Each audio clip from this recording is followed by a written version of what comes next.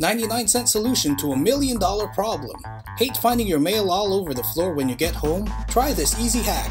Grab a reusable bag from the dollar store, remove the faceplate of your mail slot, line it up on the grocery bag, outline it, cut out a hole for the mail, and don't forget to mark the screw holes. Make sure the holes are aligned and reinstall right on your door.